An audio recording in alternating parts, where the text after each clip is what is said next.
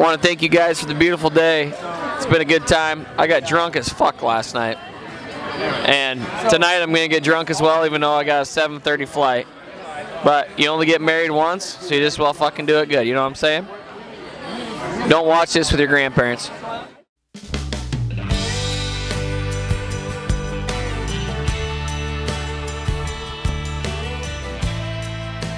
Hey Anna, hey Ryan, how you guys doing? Sitting on your couch right now, I bet. Titus is running around in his diaper still. Yep, that's how it goes. Hey, I also want to tell you something, you know. Every morning, you know, this is what you got to do forever. You got to live by this. Last one out of the bed always makes the bed. That's rule. Live by that. Responsibility. Anything else, Rev? That's all I got for now. I'll be back about 10. Congrats, Annika and Ryan. This is my advice to you, is to always do the small things. Always be good with your wife. Kiss her before you leave for work in the morning. Kiss her before you leave in the work. In the morning. Talk. Always drink together. Anna and Ryan. Many times when Anna is grumpy or crabby, just take her to a Chick-fil-A or somewhere out to eat, and then the situation will probably get considerably better. Or go buy her a bottle of wine, and just love her up for the rest of your life. Okay. Try to get laid. That's what I'm going to say. Just make sure you don't get late. Ryan and Annika, never go to bed angry. That's all I gotta say. So there's this really cool thing called the 5-minute cuddle session.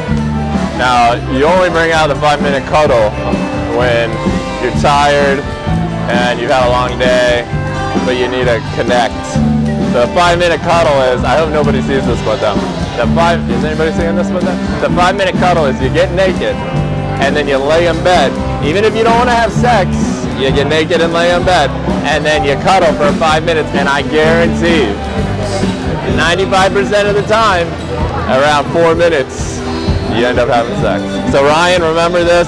It's my go-to trick. You don't even have to tell her you heard it from me for the 5-minute cuddle.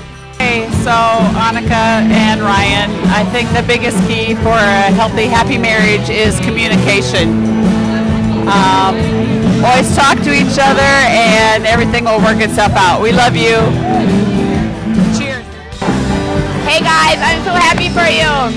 One advice, Ryan. Anna is the most anal person in the world.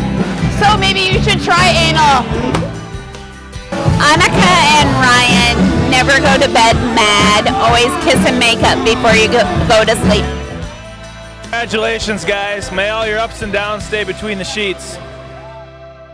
Hey, Annika and Ryan, congratulations. This is beautiful. Annika, you look beautiful. We're so happy for you. I'm happy for you too. You did good. We've had a lot of fun in Austin, and we can't wait to visit you sometime in Dallas. I have no marriage advice because I'm not married, but if I had to tell you one thing, have fun. Have fun. Get on it, Justin. Love you.